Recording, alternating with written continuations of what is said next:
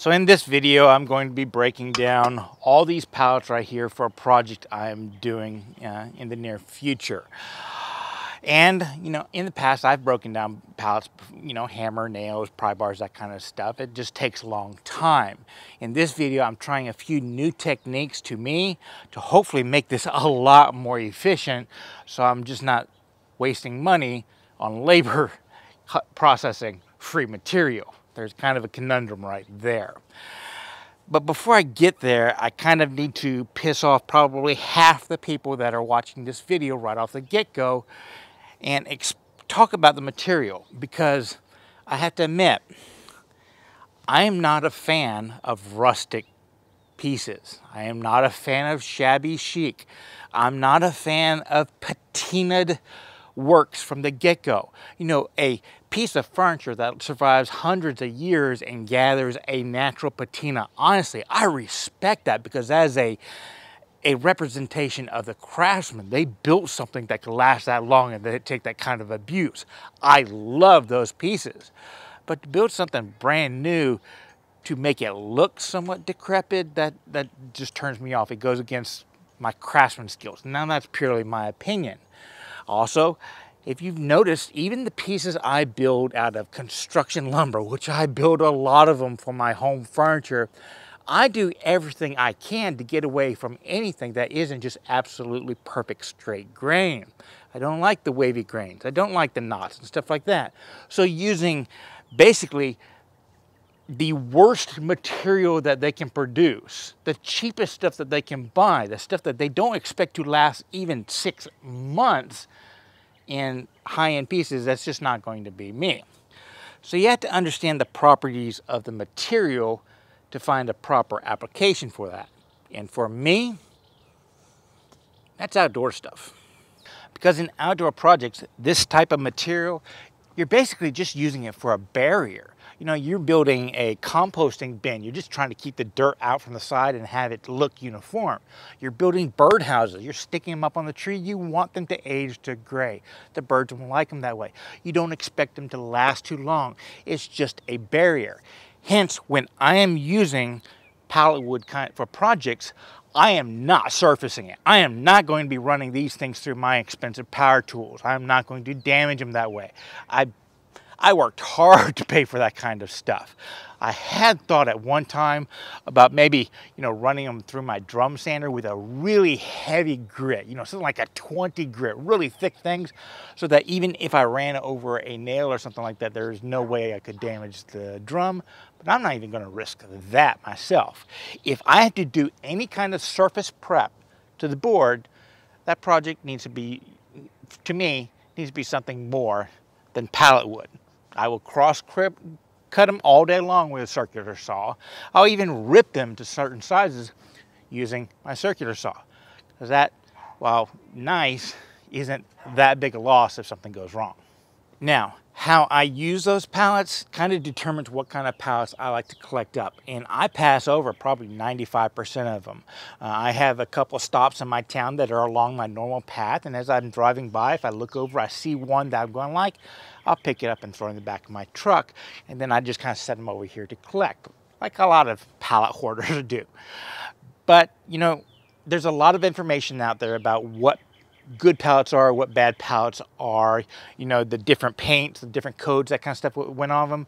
The places I go to typically are going to be one-time use kind of pallets, and they're generally going to be the bigger ones. I prefer pallets that are extremely long, because that gets me the longest boards that I can divide up. The standard style pallets are they're about 3 by 4 feet right there. They typically use thinner boards, so I get less material, but also because of the way I break them apart to get good quality material for my projects, the boards are just too short for a lot of things I like to do. So typically I try to steer clear of the short standard style ones and go for the longer ones that are going to get me both wider boards and longer boards. Now, a lot of people, whenever they pick out pallets, they tend to look for the hardwood styles ones and steer clear of the pine ones. To me, it doesn't really matter because it is going to be an outdoor project and because I am not going to be surfacing them. They're going to have all these blemishes and stuff on them, staining.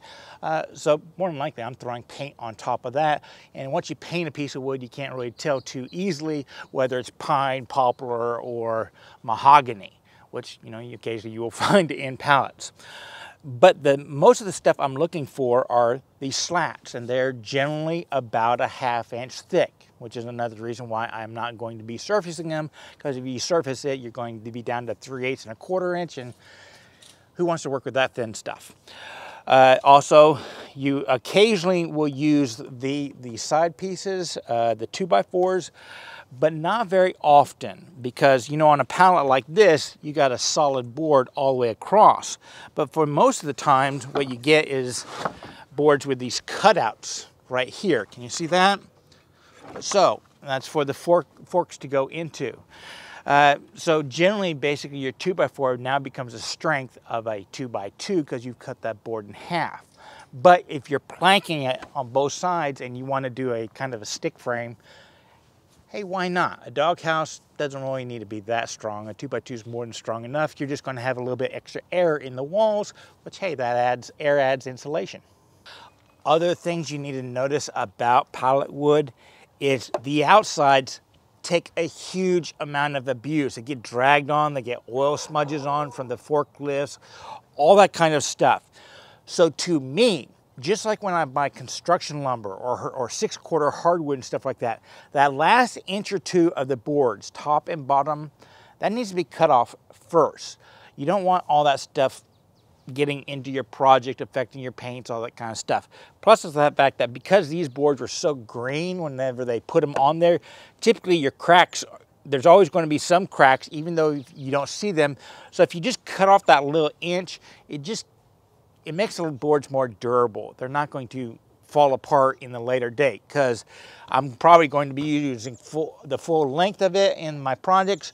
So if the cracks are already established right there, I don't want to be nailing into that.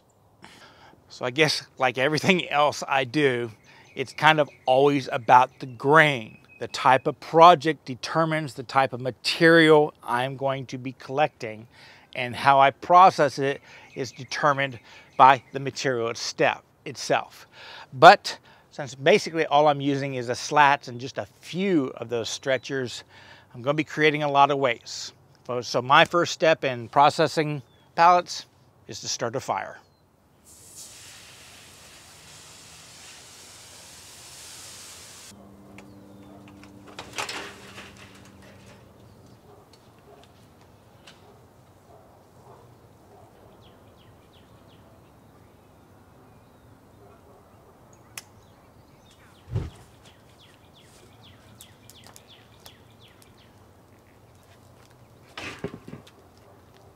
So here are the tools I used to use to break apart pallets. Of course, a nice heavy framing hammer. I have a pry bar, that helped a lot to get the nails up. I would also use a hoe because you could kind of wedge it and pull it up. But a lot of times because these boards are so thin, I would end up breaking a board with this thing.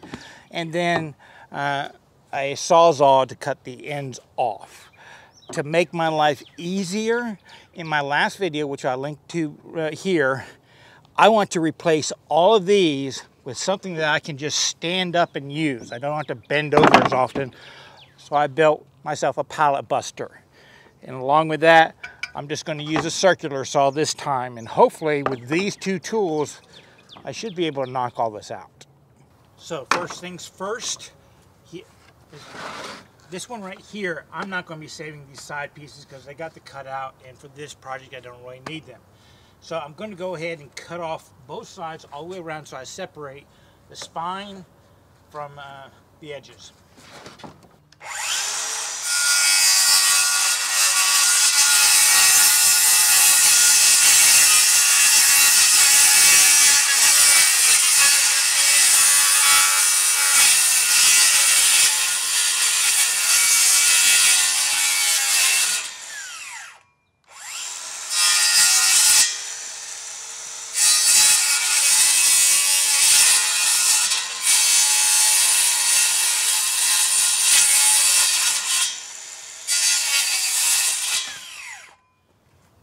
Now we pull out the pallet buster. The idea behind the pallet buster is it's just going to roll along this board and be able to lift up the pallets evenly, whereas my claw hammer would pick up one side and a lot of times it would break them. So here we go. Up underneath, lift easy.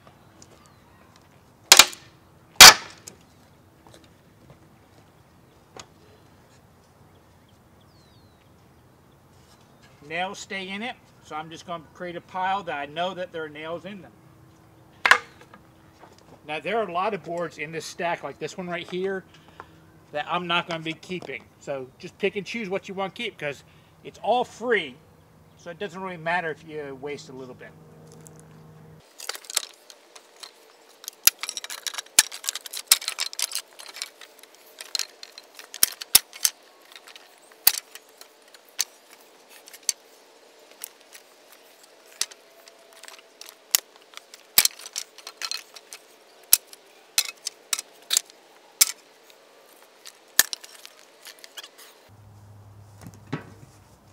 From there, it's just a matter of rinse and repeat.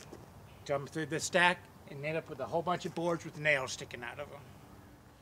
Now, some things I've discovered about using, a pallet buster is if you have a pallet that has really large cutouts and stuff like that, this goes in your don't waste your time. I'm just smashing these things up. It's going to take so much more labor to get these out. Just too much lever against that point. Also, I've found out that while cutting it is a process I'm going to do before I put it into a project, just because of all those splits and stuff like that, it doesn't really save much time. Just do the outsides first and then pry up the insides next. If you start with the insides, it just all goes wrong.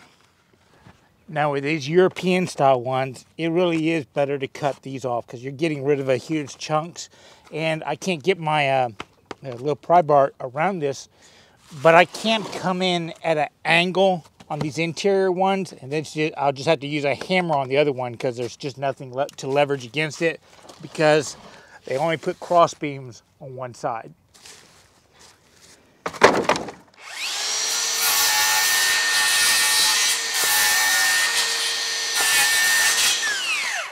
With the rest of them, you can kind of use this on the side to wedge it up a little bit, and then stick this underneath to do the rest.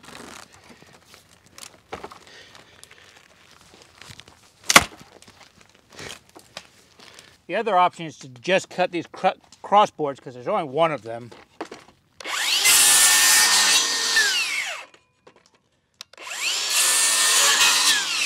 And then you can just take it to a workbench to hammer them out.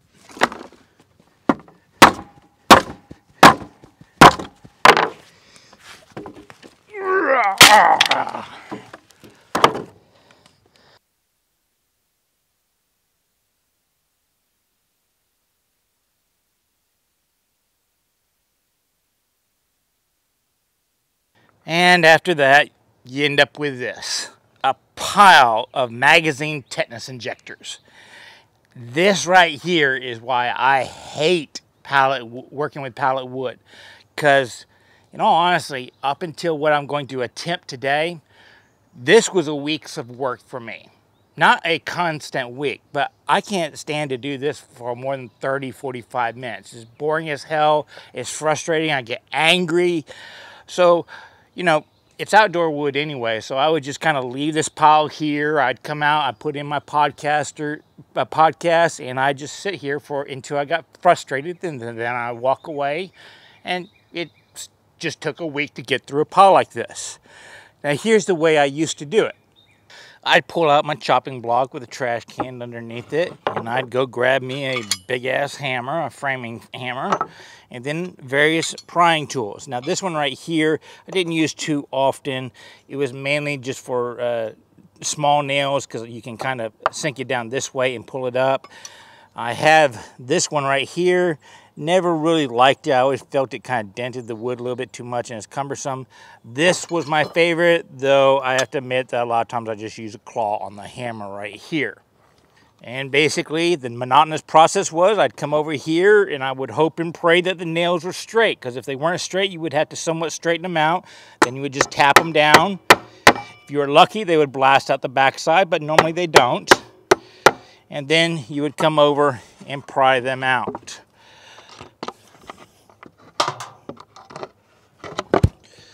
Also helps to have a magnet for after the fact, because not all of them will land in the trash can. I did that for a long time, and then I saw somebody online that did it this way. They used their demolition saw with a really long metal blade. I just don't happen to have one with this new saw right here. And they would simply cut off the nails.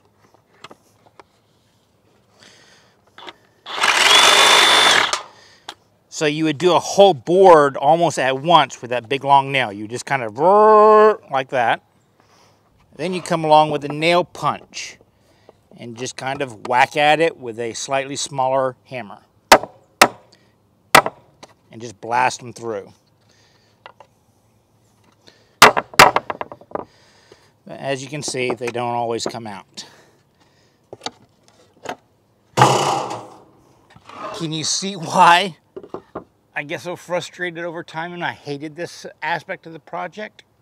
Well, I didn't want to do that anymore. So a lot of people have been using these pneumatic nailers, so I did my little research and I found one inexpensive brand that a lot of people will recommend. I'll put a link down to my Amazon affiliate account if you want to get it, but I'm going to try it out on half of this pile and then I'll come back and talk about it.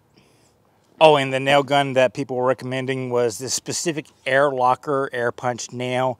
I picked mine up for about 50 bucks on Amazon. It was on a discount at the time. I will tell you, initial impressions, okay, and disappointed. Okay, that it seems pretty solid. It's all metal. This little plastic rubber thing is on a metal handle, that kind of stuff. It does not come with a air connector nozzle right here. And the instructions for this are the worst I've ever seen, but it's kind of typical Chinese that, you know, they don't really care about doing instructions with you. Oh, I don't have them here. It was basically a one-page deal, and it had stuff like, you know, you need to oil it, but they didn't tell you how much to put in. I just assume it's just 1 or 2 drops every time you use it, just like a regular air nail gun. But they did say that using too much would be detrimental to it. Could be just copping out. And in the instruction, they told you really big bold letters, do not exceed the air pressure recommended in the manual. The manual being one page that didn't have a foot-pounds of pressure anywhere on it. I actually had to go look it up online. It wasn't even engraved on it, which most tools would do. And it said between 70 and 120. That's a big variable right there, so I don't know about that. So once again, initial feel, it's a solid device. But man, instructions and the packaging, yeah, meh.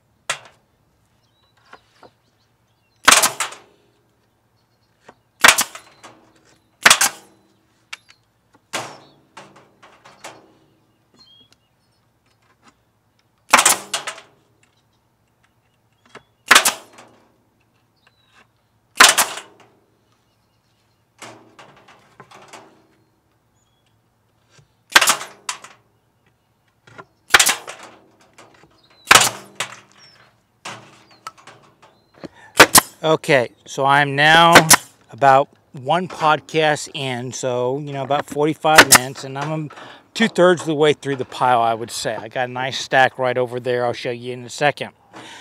And my initial impression, I ain't ever doing this again without some kind of pneumatic gun. I'm actually kind of impressed. This thing has a big, huge metal thing on the front. For lack of a better term, I'm going to call it an anvil. But basically, you put it down over it, and you can actually straighten bent nails up.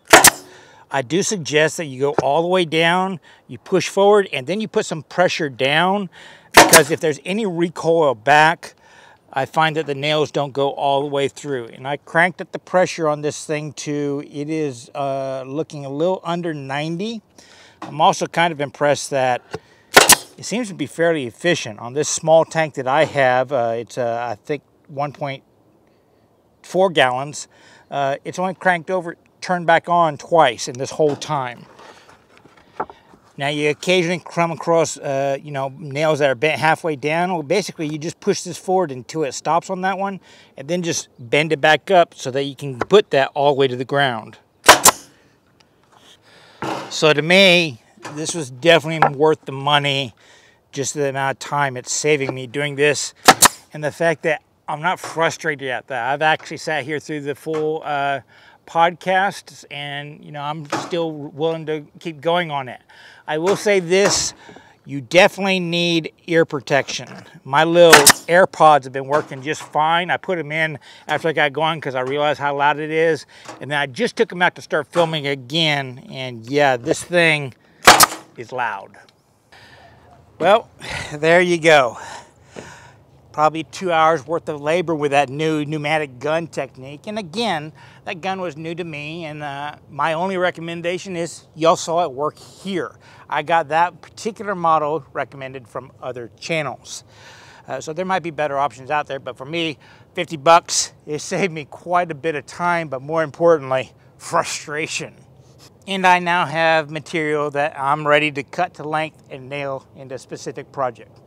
What do you think I'm making? Well, I hope you learned a few tips and techniques along the way.